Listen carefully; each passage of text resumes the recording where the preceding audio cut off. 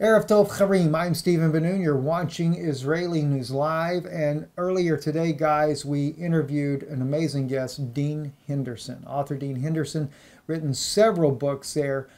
In just a moment, I'll introduce you to him from the interview we had today, but I wanted to take a few minutes to speak to you before the broadcast actually begins. And really, in a way, I shouldn't have to even discuss this issue here, but I felt like it's kind of needful because probably a little better than 50% of our audience are Christians.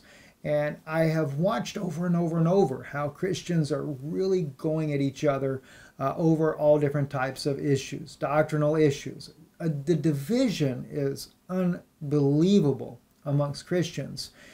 And at a time where we shouldn't be fighting with one another over doctrinal issues and we should be trying to stand together, it still seems that Satan is winning. He's conquering and dividing the body of Christ. There are things, though, that are serious. There are issues that are very pertinent for the body of Christ, as well as for many of the other people that are listening to my voice today, because we have all types of individuals that watch this channel, including Jews, including Arabs, that listen to this broadcast, and of other religions. And there's a very serious New World Order coming our way. And we're going to find out, many of us that are actually bickering between each other over doctrinal issues, you're going to find out you're going to need to be standing together a little stronger in the not so distant future. We invited Dean on because Dean has some very powerful knowledge over 5G technology. He had some amazing insights on the historic side of the Nephilim, how they came into existence, some things that kind of complements the work that I've done as well. And I wanted to share those insights with you. Now, I may not agree with everything that Dean says. And I know as far as when it comes to Jesus Christ, me believing Jesus to be my Savior, we have maybe a slight difference in views on that. But then again, there's a lot of people out there that listen to this broadcast that are not believers whatsoever. But our desire is to bring you information that we feel is critical to you. So without further ado, let me introduce to you Dean Henderson. Shalom Chavrim, I'm Steve Ben-Nun. You're watching Israeli News Live, and we have got a very special guest in the audience with us today, or via the internet here, Skype here, Dean Henderson. And Dean Henderson, he's written many books. He's a journalist, from what I can see as well. He's been on RT, a lot of other programs there. His website, hendersonlefthook.wordpress.com. That's his main website. And Dean has written extensively. I have spent the last several days going through his book, Nephilim Crown of 5G Apocalypse. It'll be on your screen for you as well. And also everything down in the description, how to be able to contact Dean, order his books, etc. Dean, welcome to the program here. We are really delighted to have you on with us. Thanks for having me, Stephen. Dean, your book, Nephilim Crown 5G Apocalypse, I don't think there could have been a title that could have said it better than what you said here. It really covers everything, and as I have read through this entire book, the first thing that jumps out at me, because we've talked a lot about this with our own audience as far as the Nephilim, is how they actually got here. I know we're going to kind of go over the entire scope of this. We're going to be looking at the Nephilim, how they got here, what the agenda is, as you put it here, the 5G apocalypse, the mind control, as I stated to many times to a lot of people in the past, I said that if they look at it from a biblical perspective, they always talk about the third temple. And I said, well, in reality, whether they build the third temple, which I'm sure they will for the Antichrist, and I know you share that same view as well, but I said, and the ultimate goal is like Satan said, that's recorded, he wanted to be like the Most High, and sit in the temple of God as if he were God. Well, the Most High dwells in a human body, not inside of a physical building. And so in my perspective, it's always been the human body is where he would want to be at. So looking at this 5G and knowing what you have already written on this as well, and as a 5G apocalypse, the whole thing here is amazing. So I don't know where to begin, but maybe we should start off with just if you can give people the background about the Nephilim, how they came into being, because you bring in some things that I've never noticed before myself. I see it through the Jewish bloodline, or the Israelites, not just Jews, but the Israelites themselves. I saw it. In fact, I just did a video yesterday. I finally connected it in the book of Psalms and also in Isaiah chapter 57. Both those places there, David and Psalm 106, clearly show that intermingling. They just didn't translate it in English that way, of the seed lines there. And then, of course, in Babylon, where the priests themselves got involved. But you have a little bit more information on that I would really like to glean from, if you can share that with us. Yeah, sure. Well, my take on it is based on, coming to this from different scholars, different information. The Bible, of course, being very important. Also the work of Sitchin and people like that. The Nag Hammadi scrolls. So, my understanding of it is, these characters were around before the flood, and probably why the flood occurred was to get rid of them, and some remnants survived. And it's interesting because as far as the New Testament Bible, there seems to be two different creation stories. One is involves like all men and women coming into the world, but not until the plants were created or the animals, and everything was ready for mankind. And then mankind comes into the world, and it comes in multiple men, multiple women. It's not Adam and Eve per se. It's just humanity coming into the world. The other creation stories involves, of course, the Garden of Eden, Adam and Eve, the Adamus, as clay tablets in Samaria call them. This, I think, is the genetic manipulation of humanity which occurred. It's hard to say how many of us were affected by that or are a result of that, and how many aren't. But I have my own kind of take on that. I think that I'll share with you in a bit. But at any rate, it was the temptation in the Garden of Eden, naturally occurring. The first version, when man comes into the world after the plants and animals, it depicts us as more of a hunting and gathering society right off the bat in this paradise. The Adam and Eve story involves getting kicked out of the paradise, Garden of Eden, and basically becoming an agrarian.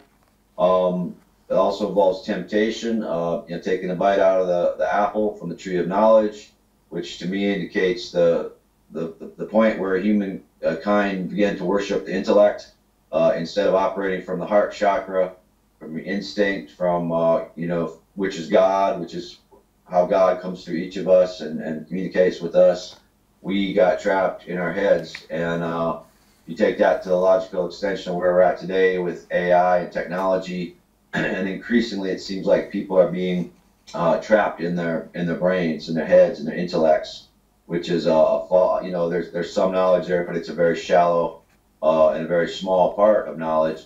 Sort of taking the Royal Society version of what you've been taught about these lies, like the Big Bang, like evolution, like particle physics, that they pound into people's heads. And you have these preconceived notions, and you take those around, and they're the lens that you see the world through, rather than having the ability to take and just look at things without any preconceptions. And that's what the Native Americans and the Aborigines did, and that's called empirical knowledge. That's actual science.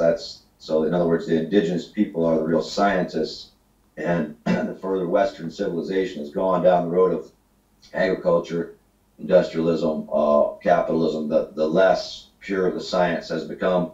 And the Luciferian Freemasons that basically underpin the crown, the Nephilim crown, and created the Royal Society as a propaganda arm.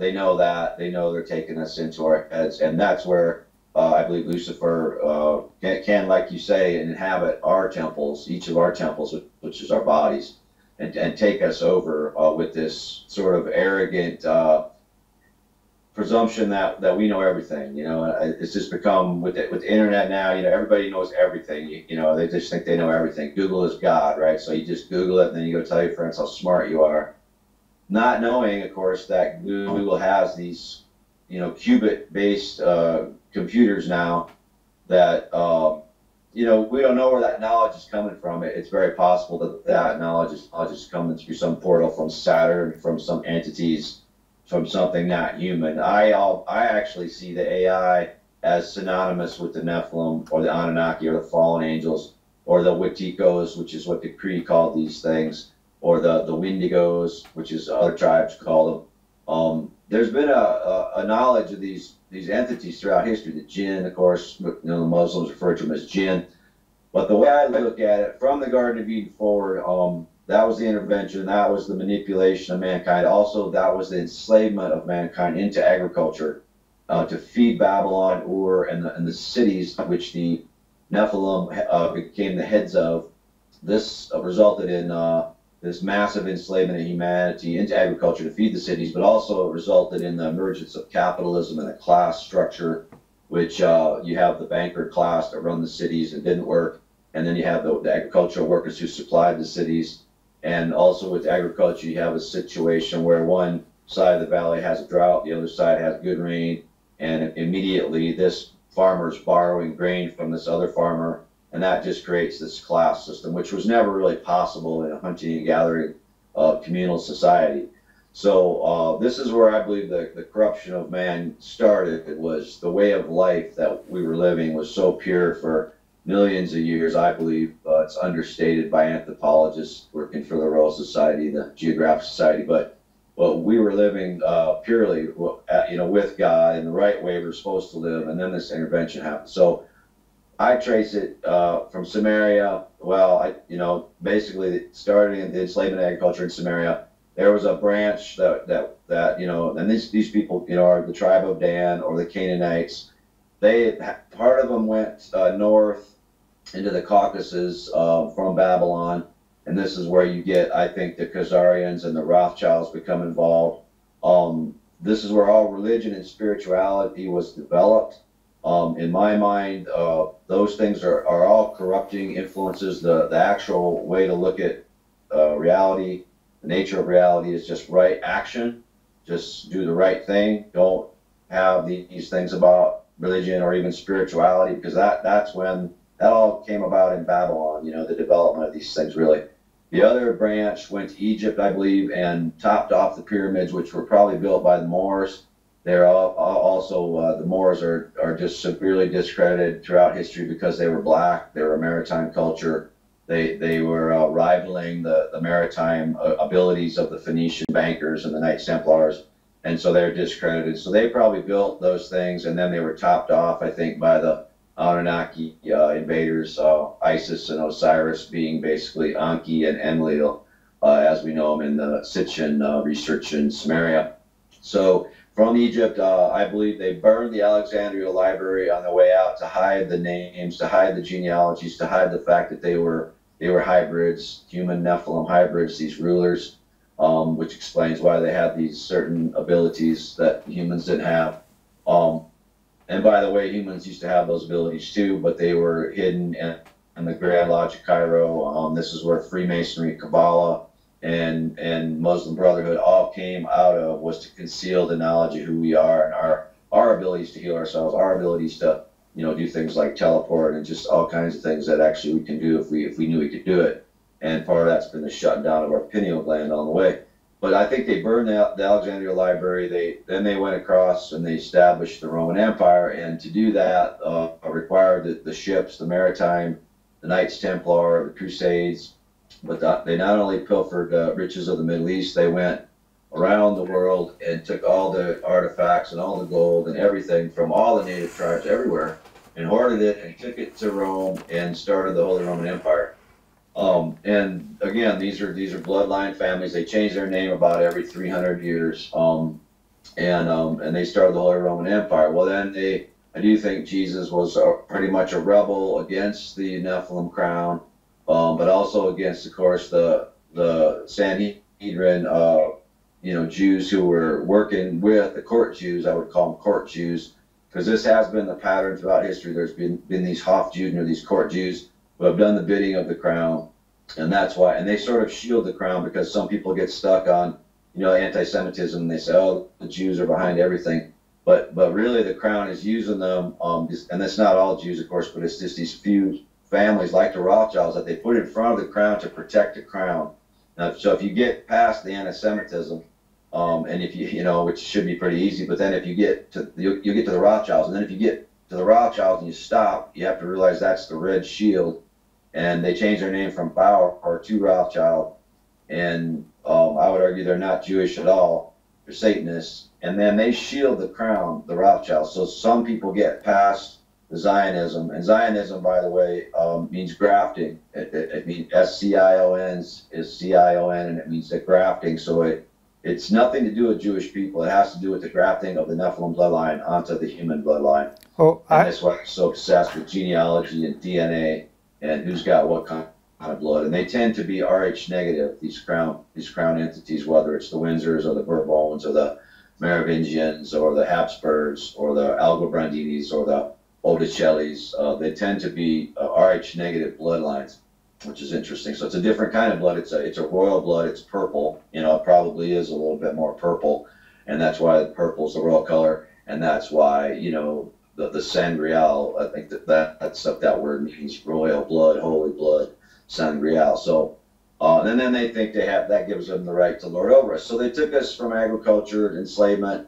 and that in Egypt and in Samaria and the Mesopotamian region where agriculture, everybody knows, started.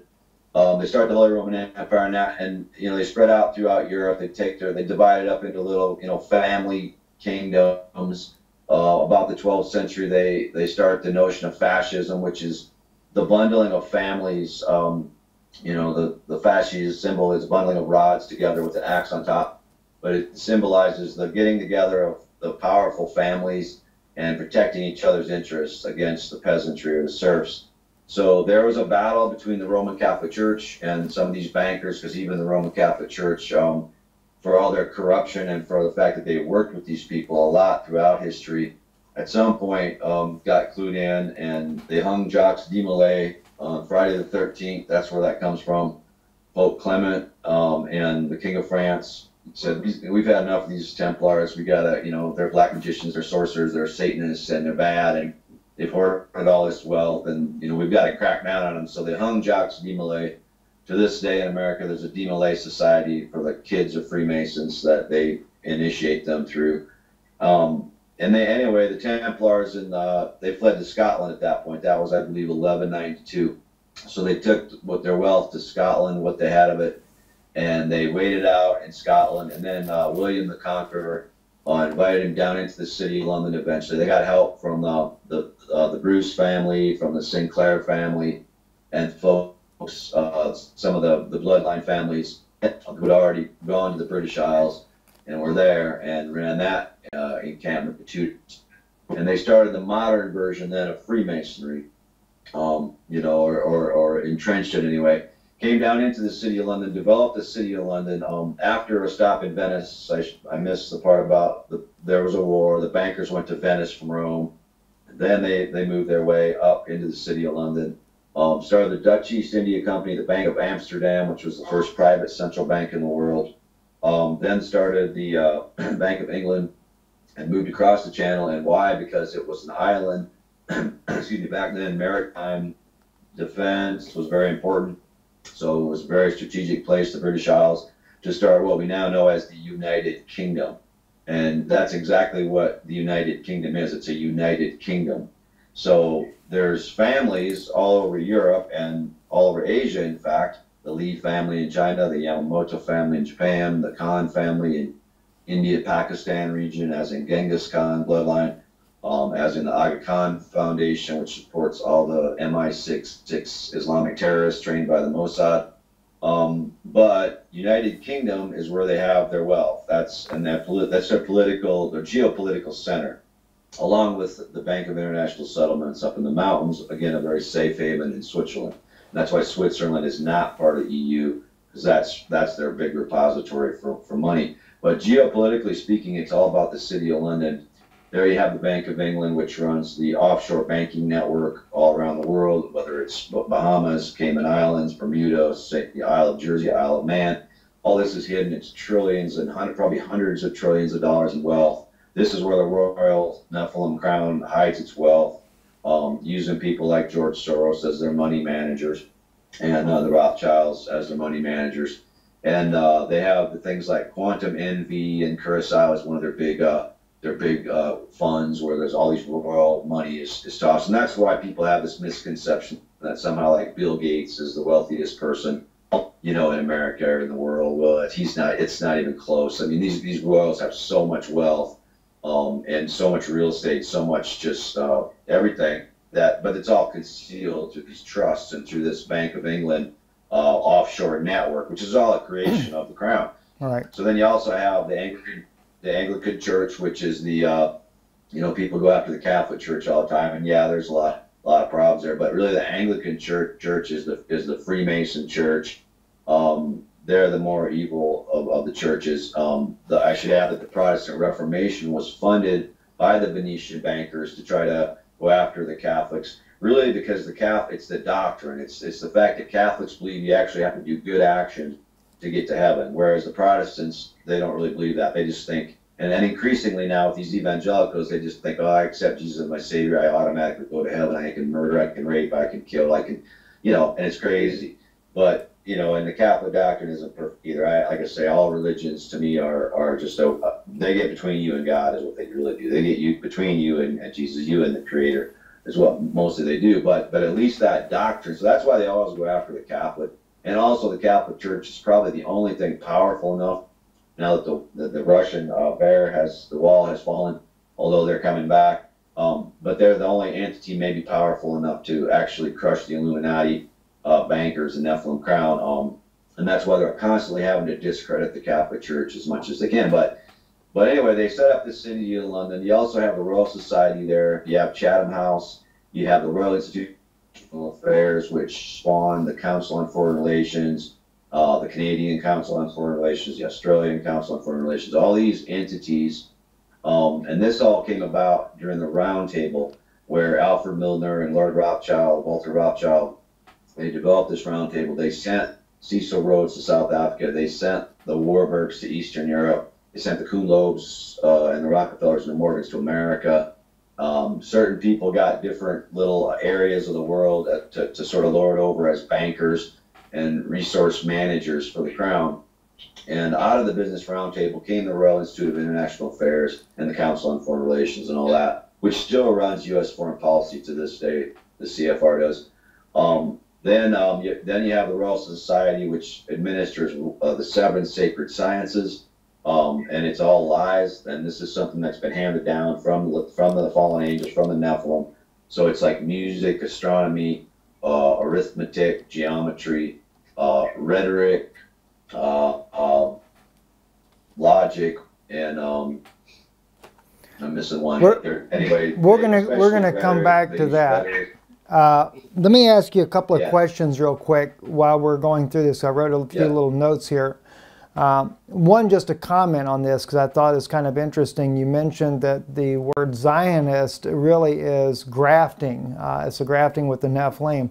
And I'll never forget, I was invited to a Trump rally here in Florida that Roger Stone was the keynote speaker at. I was the only journalist that was invited to come there. Of course, he had no idea, and none of them that invited me really knew what my beliefs were. So afterwards, Roger Stone, he comes up, he wanted to meet me, and he said, he takes me by the hand and he says, I'm a hardcore Zionist, and so is President Trump. So when you made that statement, grafting with the Nephilim, that really caught my attention there.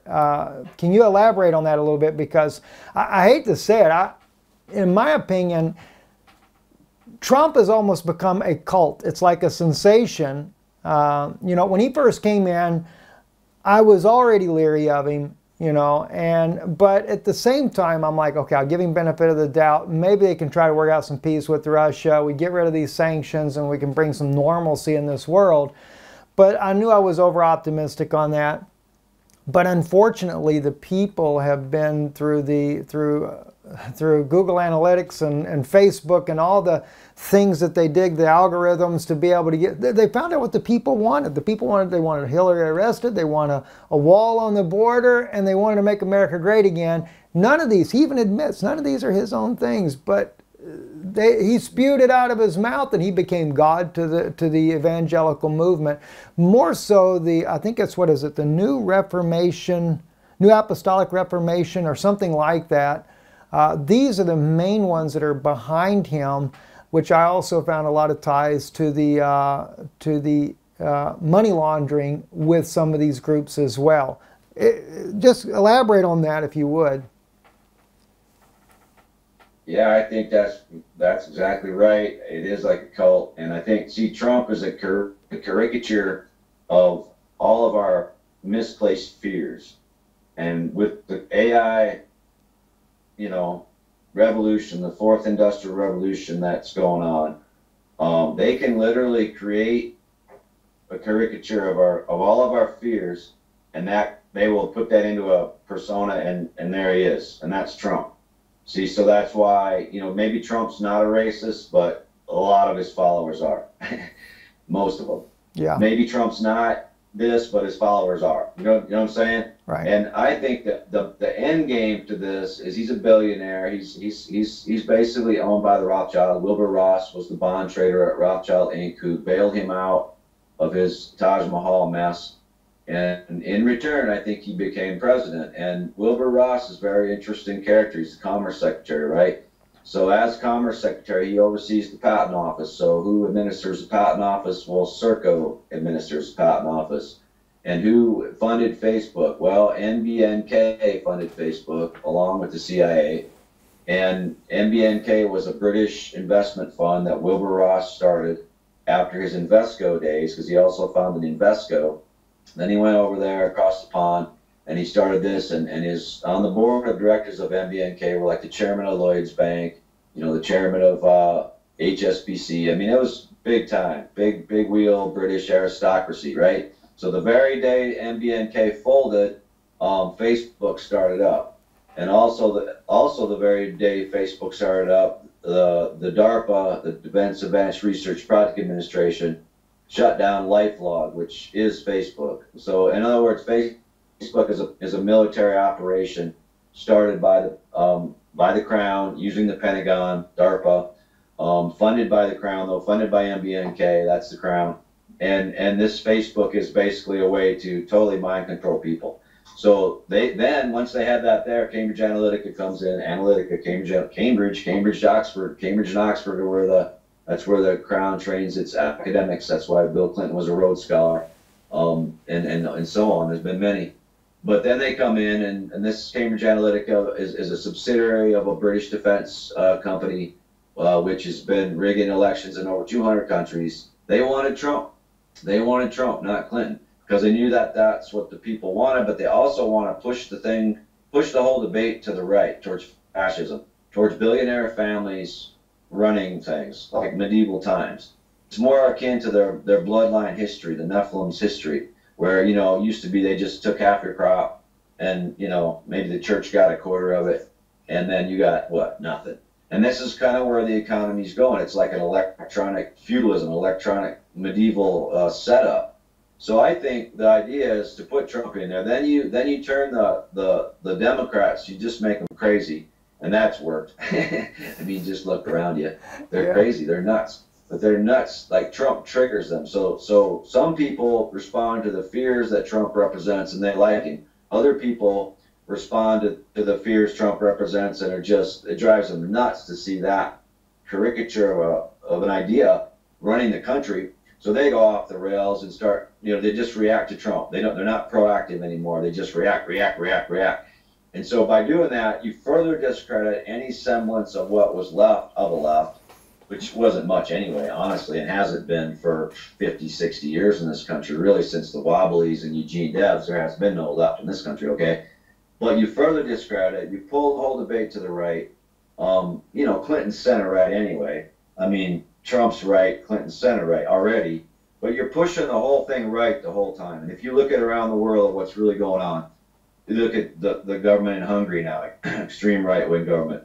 You look at the governments being overthrown, whether it's Syria, whether it's in Assad, whether it's, you know, the attempted overthrow anyway, whether it's Iraq, whether it's Iran, whether it's Venezuela, they're going after Maduro. They just took care of Evo Morales. They got rid of Rafael Correa and put in this Lenin Moreno, this stooge. So they're continually attacking the real left, the real revolutionary left that can actually take on this Nephilim crown, because that's the only thing that's ever going to work, is when you start talking about expropriating wealth from trillionaires, and you quit talking about, you know, transgender issues, gun control, abortion, all these things that just divide people and, you know, really aren't the solutions at all, obviously. So this is what they've done, and it's all orchestrated. It's all algorithms. It's all scientific, you know, and it's all being orchestrated. It's total mind control.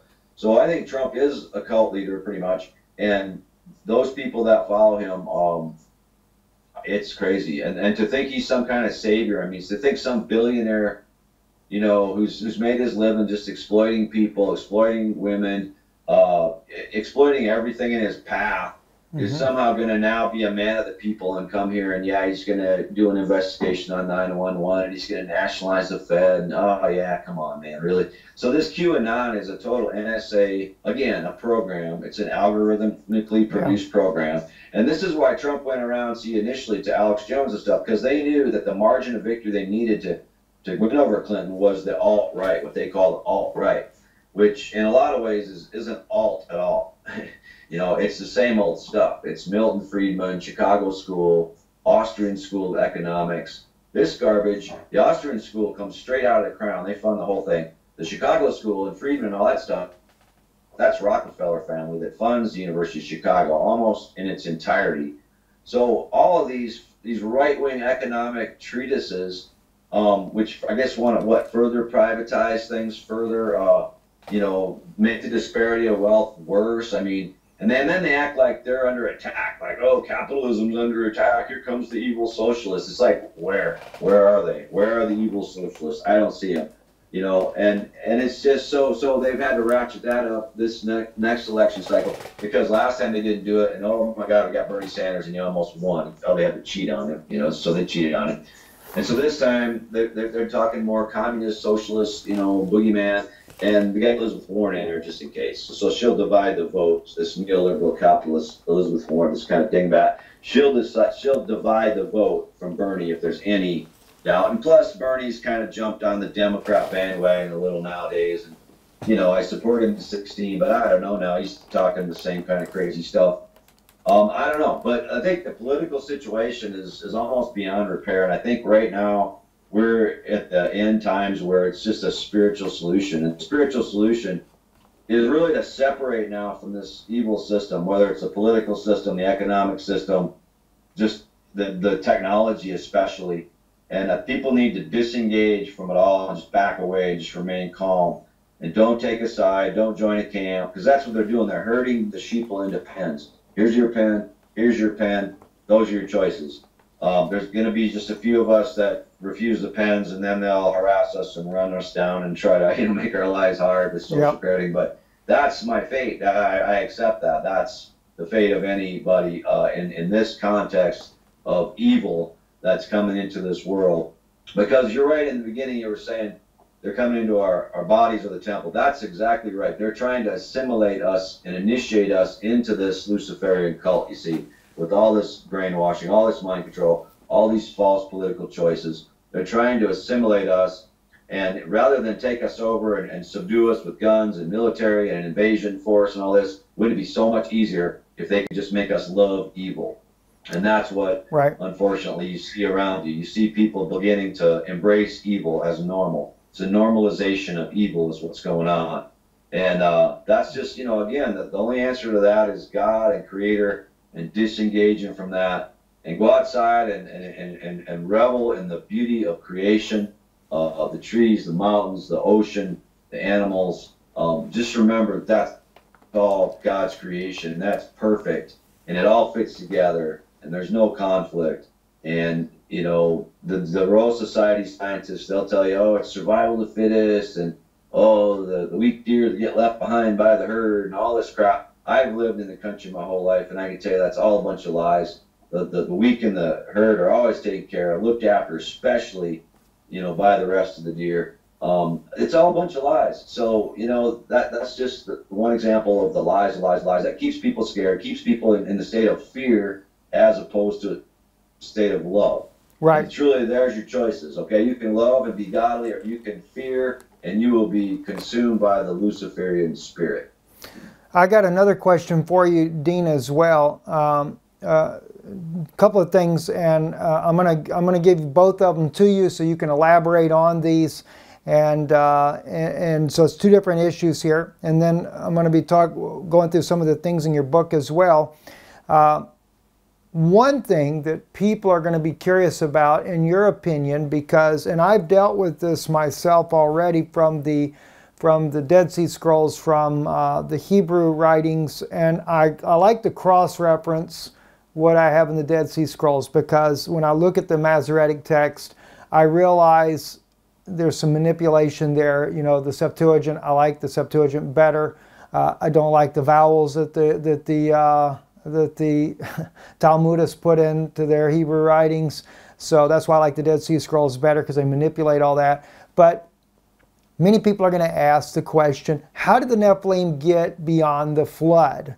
Now, I can see it clearly. I see it like in the case of Babylon. I mean, it's told to us, literally it's written even in their Hebrew Bible. It's actually written there. But I would like to get your perspective on that. Secondly, second question, totally different from that one.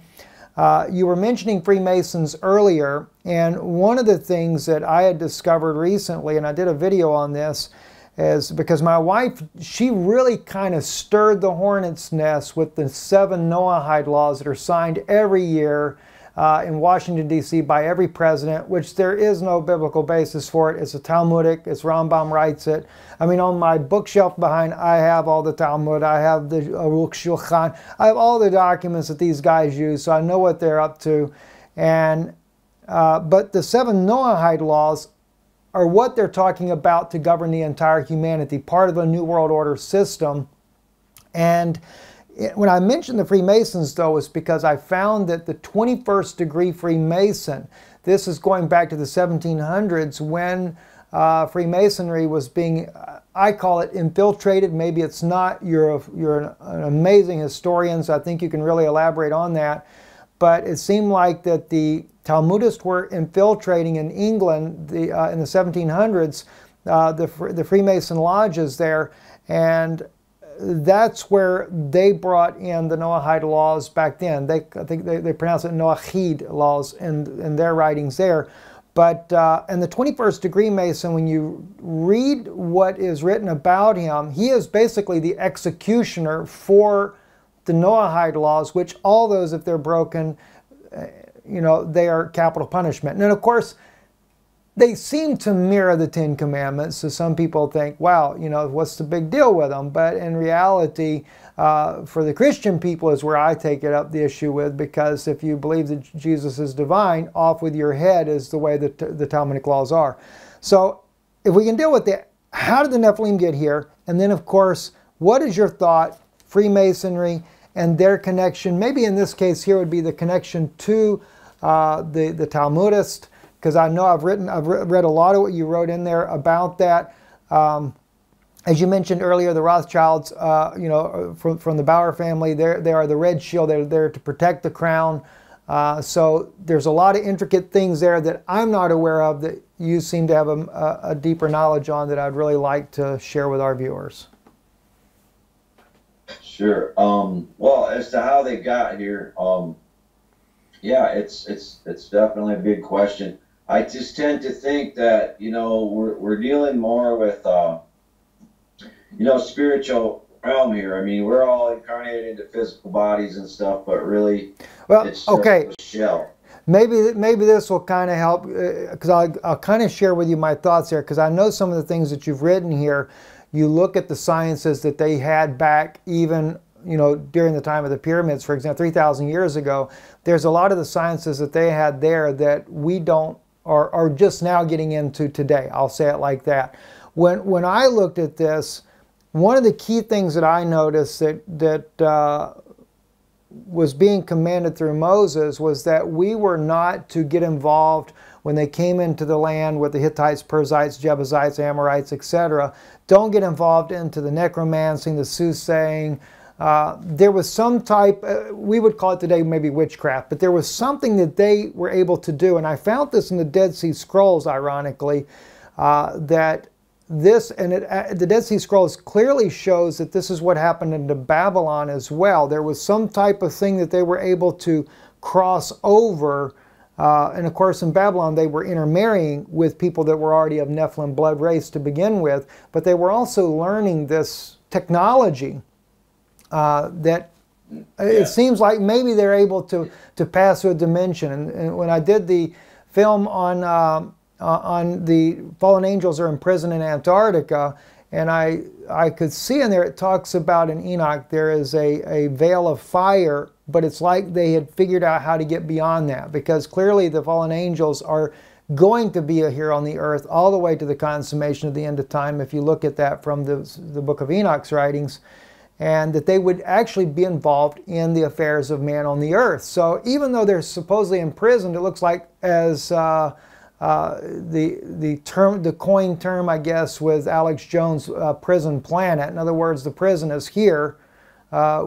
Maybe we're imprisoned in these human bodies, who knows? But, you know, that's where I'm looking at. Is there a connection through the sciences that they had, that they figured out how to get back into this side? Because most people, Bible-believing people, would think that when the flood came, they were all wiped off. But yet in the Hebrew scriptures, the word Nephilim is used. Not giants like you have in English, but Nephilim is actually used in the book of Numbers 13:33. So that's the question. What's your thoughts on that as far as technology? Is that a way that they did it? Yeah. They did it with technology. I think they did it with corruption of humanity, with technology, with these promises of this glorious technology. And if you look at where we're at today, it's the same situation. People are being tempted by the technology. Oh, you got to have a Facebook portal. You got to have an Alexa. You got to have this. You got to have that. And these are all enslavement tools for the human soul that put you back in your mind. So back then it was the same thing. It's like, well, yeah, we could have got rid of them. We could have just been, poof, all gone. But no, the humans were tempted. The humans were corrupted. This is why the temptation, again, the symbolism with the biting of the apple. Look at Apple Computer. Look at the logo. It's an apple with a bite out of it. You know, because it's the technologies. This is the technology that the Nephilim used to tempt mankind. Whether it's the building of the pyramids and all these moving of these big old stones and all this, you know, and even on the History Channel nowadays, you watch all these programs and, oh, these gods, they were amazing. They had this amazing technology. And it's all like pro-gods. Well, the gods are the Nephilim. The gods are the fallen angels. This is not a good thing. You know, technology has destroyed this planet. Technology has always been the destroyer of planet Earth. Ask the Native Americans. I mean, it makes life easier in the short term, but in the long term, it makes our lives hell, and it creates a hell on earth because it disconnects us from God's natural world. God built the natural world. Where this technology comes from, this artificial intelligence, it's not from here. So I look at aliens, AI, the Nephilim, it's all the same thing. If it's not from here, it's not what God planned to be here. And yet, yes, they brought it into this world a long time ago. In the book of Enoch, we know all this stuff, this DNA manipulation they did, this science, this technology that they had, and it was wiped out. And that's probably why we didn't know about that they had this for so many thousands of years, because we weren't really supposed to know how to manipulate DNA. We weren't really supposed to know how to manipulate genetics. We weren't really supposed to know. We weren't supposed to go there. Yeah. We weren't supposed to go there, and again, we're going there. And so, yeah, it's probably possible with all the algorithms of the AI, that the aliens doing the thinking for us now, that, yeah, we can open portals, and that's that veil of fire maybe. That's, you know, now we're just able to open that, and, yeah, let the Saturn death cult people run this world with their information, but we're not supposed to go there. So I just look at the reason that they came back is because we got corrupt. We let them back with our corruption, with our own corruption. If you look around you now, this world is so corrupt. I mean, not just government, not just big business. You know, I look around me and I see just corruption everywhere. Yes. Everyone just trying to sort of, I don't know, pulling over on their neighbor, or just, I mean, just with human interaction. I mean, there's good people out there, but there's a lot of people becoming corrupt. So I think it's just that simple. It's just the reason they came back is because of humanity let them come back. So it's a spiritual thing. It's not a physical thing. And even if they weren't here physically, it doesn't even matter, because it's the spiritual aspect. It's like if we could just cleanse ourselves of that desire and that need for wanting more, wanting technology, wanting these things that aren't natural, and just accepting and being grateful for the creation, what we have, understanding that we're connected to everything. We're relatives of the humans, yes, but we're also relatives of the four-legged creatures. We're relatives of the rocks and the trees, and all these things are our family. This is the Garden of Eden that God intended us to live in. But no, it's not enough. So we want a portal, or we want an Alexa, or we want another laptop, or we want a smart car, or we want a smart refrigerator. Well, that's why we're going to get 5G enslavement. I mean, it's just that simple. It's our own, we were tempted. Again, we're being tempted again by the serpent, okay? And we're being, and a lot of people are accepting and are biting out of the apple and are getting in their heads, losing their hearts, losing their appreciation of what we have, and wanting more and more and more. And all the great religious traditions will tell you that's bad, you know, well, that you should just be grateful. Let's do this. We'll save the Freemason part towards the end. Let me go into this next question, because it's really where you're leaving off at anyway. And this is going to take us down the 5G rabbit hole as well. But one of the things that I kind of started looking at more from a spiritual side of this, but at the same time, what their plan is. When I go back to the Garden of Eden and I see the temptation that Adam and Eve are placed under by the serpent, one of the things that I noticed is that, of course, naturally, God says the day you eat thereof, that day you will die. All right, so we say 1,000 years on earth is a day with God, and we know that, of course, they never lived beyond 1,000 years. There is a major pump up of a millennial reign, and you know, on earth, and I'm not, especially with our viewers, because I know there's a lot of people that believe in a millennial reign. And I'm not saying that I don't believe in a millennial reign, but I also believe that there is in this, how would you put it here, with a fake millennial agenda by an Antichrist system that it's, again, taking the bite out of technology in order to promise this longevity, which is never, because God didn't mean for us to live only for a millennium. He meant for us to live eternally, you know, and He gave us everything that we would have need of. So really and truly, Adam and Eve cut their life short. They had eternal life. I mean, when they took from the tree of life, the tree of life is exactly that. God breathed into his nostrils Chaim. The Chaim is his own life, which is eternal. There is no end to it. But in this case here, they took instead that knowledge, and knowledge shortened their life. But as I see this New World Order coming, and I know that we share that same view, Jerusalem is going to be the headquarters. I used to think it was the Vatican. I really laid waste to the Pope of Rome over this. Now, of course, Pope Francis, he's a Jesuit. He is a Jew masquerading as a Christian that is leading the Catholic Church underneath or in cooperation with Israel. But it's to bring about the New World Order. China, as I've been told by Mossad friends that I have, is going to be the new world power. And Israel, with the technology that they have, and I've been told also by Mossad friends that I have, that they are working with entities. I was told flat out, he said, Steve, he said, in fact, the corporations are not even listed to where you can see it publicly, the companies. And he said they're trying to integrate he said, literally, he said, we're looking for people with a certain DNA strand. And he said, they're actually looking for priests. He said, I just tell you, Steve, they're looking for Kohanim. Because he said the Kohanim have a DNA that matches their entities. And he tells me they have 9,000 IQ. So we know we're talking about fallen angels. And he's made it clear that it's fallen angels. Or aliens, however people want to look at that. And he said they're wanting to take and integrate the AI technology into the human genome. And I think this is what they're going to promise to bring about their millennial reign, is that if they integrate you, cross you with this technology. And I remember Jana interviewed one time Harold Kausvilla, and Harold in Germany, he came to Prague when we were there. Our office used to be in Prague.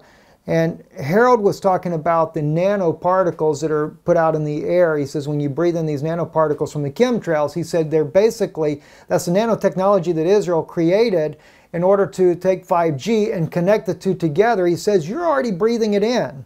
And he said unless you get that out of you, you're going to become the antenna for the 5G technology. And that's just one of the thoughts he threw. So I'm really putting a lot on you at one time here, Dean. So, but as smart as you are, I don't think it's going to be a problem. So anyway, my thought is that Israel's saying that they're going to have a cure for cancer, you know, all this kind of stuff. They're talking about longevity. They talk about the nano gold, things like that. They took the guy from Arizona, all the stuff that he had, took him over to the eastern countries. I always told my wife, they'll never see that again because that's going to be part of their New World Order system. But they're going to shortchange the people. They're going to offer them as if it's something that the Messiah is bringing, which, by the way, I don't know, Dean, if you're familiar with this two-part series. Hang on, I got all kinds of junk all over this book right here. This here, the name of the book here, this is called The Josephic Messiah, Leviathan, Metatron, and the Sacred Serpent by Joel David Bask. And Joel actually, he writes in here, because now that the Talmudists are willing to come out with the Gaon of Vilna to talk about the Sacred Serpent. And they're really trying to integrate Jesus as part of that system, bringing it about. And I'm afraid Christians are about to fall in for this. Yeah, and they're going to take the bite right out of the tree of knowledge of good and evil rather than accepting the way of life that the Eternal Father had set up for us in the very beginning. So, that's a lot. Here, I threw it in your lap. Take it away. Yeah, no, that's all very well stated, Stephen. I think it's all true, and this is where it's all going. It's going to be this massive deception. You know, if you look at what's going on right now, we're in the age of deception, massive deception. Luciferian way of doing things is to invert reality. So you take the truth and you make it a lie. You take a lie and you make it a truth, and that's. Now that they're able to operate out in the open with this New World Order agenda, and that's what the New World Order agenda is to turn this God's creation into a Luciferian hell. And so, yeah, you're exactly right. There's going to be some kind of probably alien deception. This is why you're seeing all these shows about the aliens. This is why you're hearing the government now actually releasing that, the Navy saw these aliens, and there's going to be this disclosure, there's this disclosure project even, which I don't trust at all that bunch, because, you know, who are you to disclose to me anything? I mean, who are you working for? Who's paying your bills? You know, that you need to school me on aliens and stuff.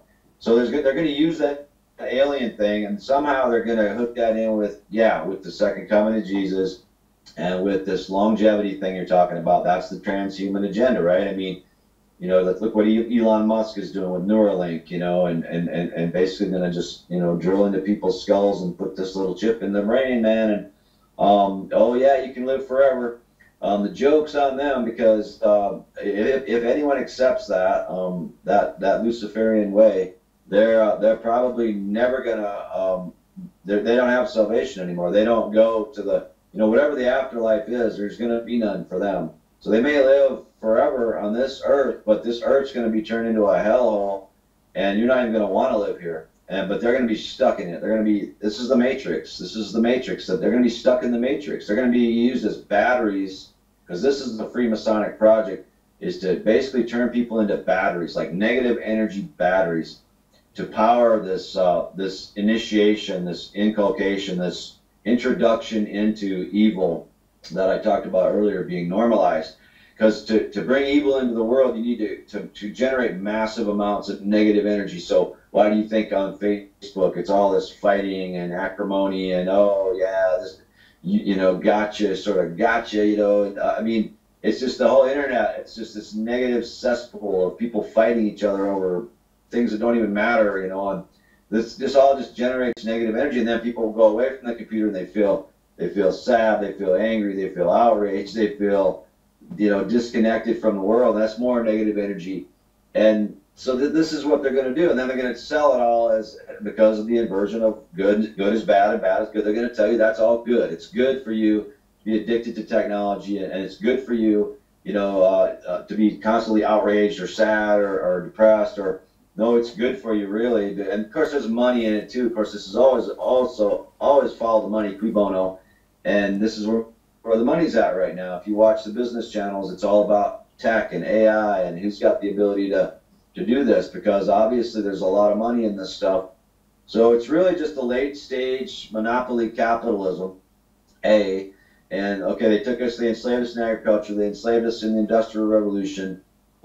They said men go to the factory, and then men did, and then they left the farms and they gave up their land, and guess what, the crown got their land, and then come over to America, you know, enslave the Indians, go to Australia, you know, enslave the Aborigines, because already the Europeans were inculcated and initiated somewhat into this Nephilim cult of evil, of just exploiting people and using people, and not looking at the Indians as brothers, but as subhumans, really, which they did. So they brought this disease over here and to Australia and to all the New World, and crushed the Indians, because the Indians had to be crushed because they were pure godly creatures who hadn't been tainted by any of this Middle East craziness that the Bible describes. I mean, my view of it is the Indians wouldn't have to read the Bible, because it's just carnage and bloodshed, and the only reason we should read it is because it's our history, really, because we came from that. But they didn't come from that. They were just victims of that, you know, was brought to them, and they were like, what the hell is this? You know, we're just trying to be happy. We're just trying to, you know, work 4 hours a week in a hunting and gathering society and have a lot of idle time, a lot of family time, and like watching our kids play. And, you know, all of a sudden they're just like, they're just, you know, slammed with this neo-colonial negativity. Yeah. And oh, we have to conquer these, we have to take all the gold and steal it from the Indians and take all their stuff. And just this disease, this Wetiko disease, this mindset of intellect, again, taking us over. Like Carlos Castaneda said, the intellect or the mind is the monster that stalks you, you know. And so many great writers, Uspensky talked about this, and Gurdjieff, and all the great writers of the time have talked about how it's your mind that really gets out of control and becomes very cunning, very manipulative. And, you know, if you just stay in your heart, you'll stay a good person. Krishnamurti is another guy that talks about this. You know, the brilliant people that have come through history have all talked about the same thing, and it's the mind that will deceive you into the alien deception, into believing that somehow this is tied with the return of Jesus somehow. And it's all going to be a deception. And I'm afraid you're right. I'm afraid most Christians are going to be on the wrong side when this occurs. And the only people that are going to be on the right side are people that stay grounded, people that just, I call it a bullshit meter. It's a pineal gland, okay? They're trashing our pineal glands with fluoridation of the water, with vaccinations, with technology, EMF waves. But if you have that pineal gland and the ability to say that's bullshit, you have to keep that. And people might not like it. It's not politically correct, but whatever. That's what God gave you to discern. Discern. You know, you have to discern, which is kind of funny, because CERN is the place where they're opening these portals, and CERN is the place where, again, funded by the Crown, by the way, CERN, this God particle, they want to shatter it apart. Yeah, because they're smarter than God. So, God couldn't have possibly made these nanoparticles that we can't even predict how they move. That couldn't possibly be true. So, you know, even though the truth of the matter is particle physics is all BS, and this is an electric universe where, yeah, it gets down to where it's mush. You can't see particles. It's waves, it's plasma, it's electricity. It's good vibes or bad vibes. It's not plasma physics. Another lie from the Royal Society of Physics. So but they're just determined to keep pounding on particles and breaking them apart, and let's make another nuclear bomb and destroy some more stuff. And I mean, so the bullshit meter, very important. Yeah, people really need to be guarded. They need to be, you know, it's a good to be open-minded, but, you know, maybe now we're at a time where you should be a little bit, you know, close that a little bit. If you know what you already know, and just guard it. Look around you. Don't be open to just anything. Don't be tolerant to anything. Sometimes tolerance is bad. When you tolerate evil, that's not good, is it? No. So they're turning all these good words into bad things. They're turning environmentalism into this fake climate change agenda, for example. I'm a huge environmentalist, but I got my degree in environmental studies, my master's. But now they're taking the word environmentalism, which is a good thing, protect the earth, that's God's creation, and they're using it as a climate change agenda, which is part of Agenda 21, which is part of the 5G rollout, which is to crush us and to depopulate us. So this is what's going on in the world, this massive deception. And the main thing to save yourself and your family is to have that bullshit meter in place and trust it. Not your mind, your heart. You follow your heart, follow what your gut instinct is, because that's what God gave you. That's what you're not able to connect with right now, because you're urbanized, you're technologized, you're industrialized, you're capitalized, and you've been turned. It's sad what's happened to humanity, but we don't have to accept it. We can disengage from it, and we can become pure human beings again. And that's really what's going to save this world. The Indians will save this world. The mentality, or the understanding, I should say, of the native people is what's going to save this world from what's coming, if anything can save it at all. Yeah, I remember someone said one time as a Native American woman, and she said, they were putting on their tennis shoes running around. She said, don't wear the shoes. That'll only kill you. You'll be sick all the time. Because what a lot of people don't know is that there's negative ions in the earth, or I think it's positive ions in the earth, negative ions in you, and you need to be able to be barefooted on the ground in order to get properly charged. You know, that's a scientific fact, but, you know, the Native Indians, they don't need the science, they just know it was true. And I really feel like the Native Indians were really thrown under the bus. I don't want to keep you a long time, so I think what we ought to do then, I'll just have to save some of this other stuff for maybe another time, Dean, but let's go into the 5G and discuss that, and maybe just while we're at it, I know President Morales, he was overthrown by another CIA coup. So what we did back in the 80s, we overthrew Nicaragua. I should have known back then. I didn't realize that myself. I was the good guy. I was a decoy that they would use for themselves. But because I knew the families that were running drugs on ships, bringing them into America. And then the CIA went on a killing spree to silence those that they were afraid they were going to blow the cover of the operation. I knew a lot of those people that were killed. Not that I knew the people per se, but we were all being told they were Russian spies taking them out. In the case of Morales and inside of Bolivia there, again, they need these natural resources, so they just strong-arm the guy right out. And so, but maybe too, because of the lithium, and I know that's part of what they're going to need for this agenda that they're moving forward in the 5G technology. But if we can, let's look at the 5G technology, how they're going to use it, what your knowledge is on this, the dangers of this. Now they're talking about 6G. Trump just signs this stuff to put it even in the urban areas, you know, and every other house, things like that. And we'll kind of close out with this because I know I've had you on for quite a while already, so I don't want to overuse my time here with you. Yeah, great. Yeah. It's a battlefield weapon system. 5G. This whole computer era that we're in is a weapons system. It's a military operation. Okay, it's a military operation to control humanity.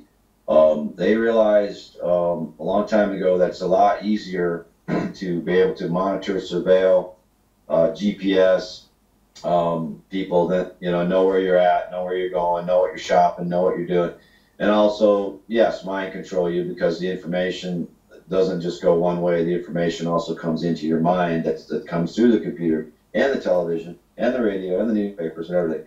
So, you know, what we know as the media, they used to call it propaganda. You know, they just used to call it propaganda. And then they started calling it media to give it a veneer of legitimacy. Before it was called propaganda, it was called witchcraft or sorcery, which is where really all science comes from. It's all sorcery. It's all black magic, you know, because it's just a way to sort of hoodwink the people.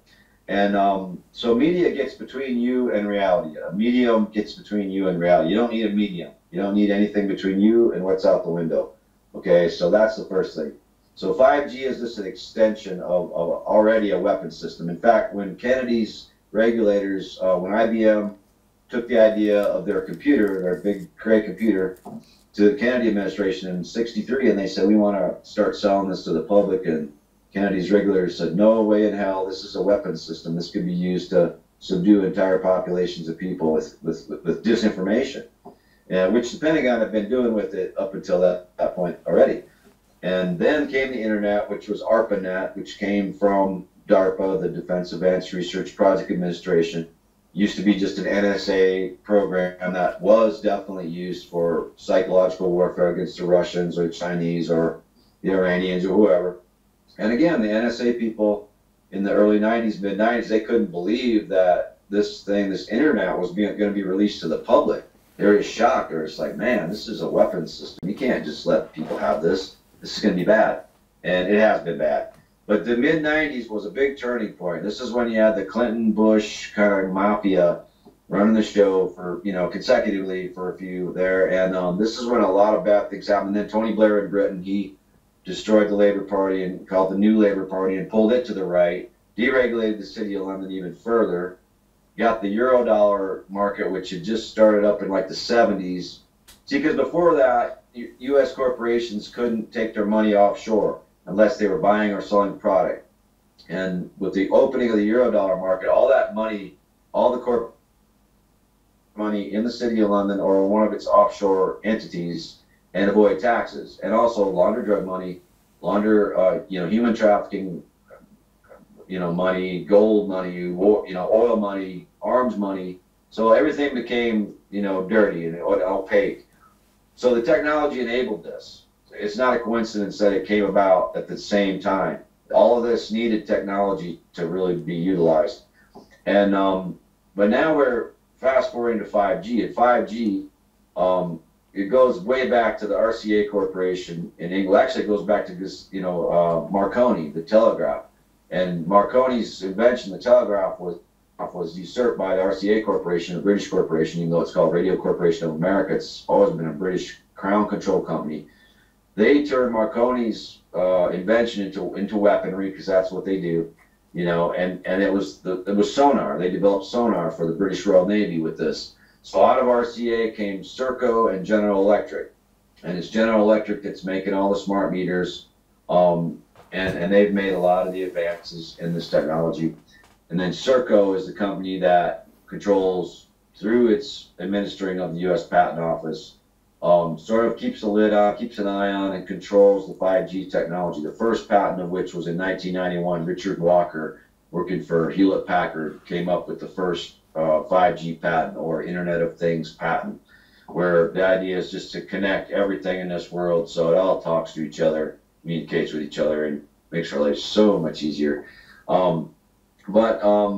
So anyway, the 5G battlefield system, it developed into radar, into LiDAR, and it's the same exact technology. It's an over-horizon weapons system, which you don't see coming. So it's very possible with the nanoparticulates, like you were talking about with the chemtrails, that our bodies, we're breathing that stuff in, we're becoming antennas.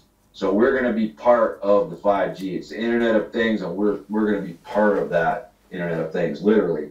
And pretty sure the plan is to introduce eventually, through an economic crash, which could happen at any time. Mark Carney, the Bank of England president, was in Jackson Hole this summer talking about how the US dollar was disruptive and we had to go to a digital global currency. So that's what's coming. They just needed a crisis situation, some kind of a crash. Then they're going to try to bring in, a microchip, definitely. I mean, they already got the watches, they already got the goggles, they already got, Regina Dugan of DARPA runs around and brags about this tattoo she has that she can buy and sell things with. So that's the plan, is to bring, and this is where Bitcoin comes in. And sorry, Max Kaiser and all you Bitcoin fanatics who I respect otherwise, but you're wrong about Bitcoin. It's not going to end central bank monopoly or hegemony. It's actually going to reinforce it and make it easier for them. Because the idea has always been to go to a digital currency. It'll probably be under the IMF, under the special drawing rights, regime that they already have set up. And then they're going to introduce this microchip. And since you're already antennized and everything, it'll be really easy for you just to, go around and buying and selling. And if you don't accept the chip, you won't be able to. And it's just in Revelation 13. It's right there. So those of us who don't accept it, our lives are going to be harder initially. But again, I think the joke's going to be on the people that do accept it, because in the long term, if you follow the Indian path, and if you just draw up the whole system and you start living a simple life and you go to the mountains and you scrounge and you get together with people that are like-minded, your life in the long run is going to go back to paradise. You'll go back to heaven. Maybe that's what heaven even means. Maybe heaven's not out there. Maybe it's just right here and we make it or we don't. And the other people are going to hell. And they think it's going to be easier because, I can buy and sell with my chip and everything's great. And I got these goggles and everything's great. And that's just going to be a train wreck. And probably it's going to fail because I don't think God's going to allow it to really go to its end. And it'll be like a great flood or be like a solar flare. It'll be like some situation that will come about that, these humans were tempted again. Sorry, we got to start over. And then there'll be a remnant of people, I believe. Like, I think the Aborigines were the remnant this last time around because they just seem really older than anybody else and really wise. And that remnant will, again, have to start over with humanity and see if this time we can resist the temptation of technology, Nephilim crown AI. And, that's what I want to be. I want to be part of that remnant. And, so that whatever it is, it's just, you just have to live with right action. And it's a time where, you might think the path that they're giving you looks easy, but it's going to be a hard path. And the one that looks hard is probably going to be easy. So you have to use your gut, and you have to stay on the right side and do the right thing. And then I truly believe God will guide you. If you let God guide you, he will guide you through this. Oh, Dean, you've said a lot of information, and I appreciate the time you've taken with us today. Again, Dean's book, Nephilim Crown 5G Apocalypse. You can see the link in the description below. Henderson Left Hook .wordpress.com is Dean's website. Check it out. I'm sure if you get this book here, it'll really educate you a lot on what's going on, a lot more than what we've covered here. A lot of the things that are happening around the world. When you pick it up, it's one of those books you don't want to pick down. And I'm not a major reader, but it was one of the books when I picked it up, I had to read and continue to read there. And, if you're a Christian, there may be some views that you may not agree with, but read it and see those things, though, that you can understand, that go with what you think to begin with. It'll help open your eyes to what's really happening in this world. Dean, I really believe, is a good man, and he's done an awesome job in trying to help wake up humanity to the evils that are happening in this world. So thank you for watching. Dean, any closing words you'd like to add? Just want to thank you for having me, Stephen, and really appreciate it, and I really respect the work you've been doing too, brother. So just keep it up, and see you on the other side. Sounds great. God bless you, brother. Thank you, and thank you guys for watching. Erev Tov. 1 second.